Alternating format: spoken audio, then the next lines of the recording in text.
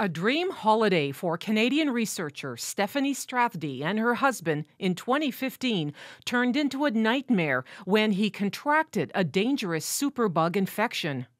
He was fully colonized with this organism and it was eating him alive from the inside out. By the time he was medevaced to a San Diego hospital, he was on life support. His bacterial infection was resistant to all available antibiotics, and the doctors had run out of solutions. So doctors turned to a little-used treatment called phage therapy.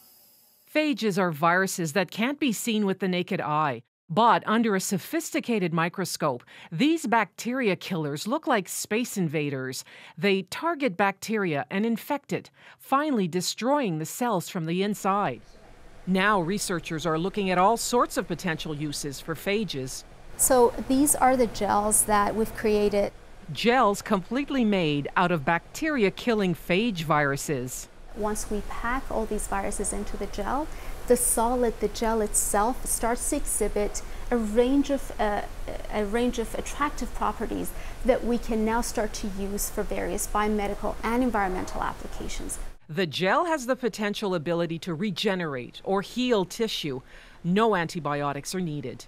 Imagine you have a wound dressing that's made of bacteriophages.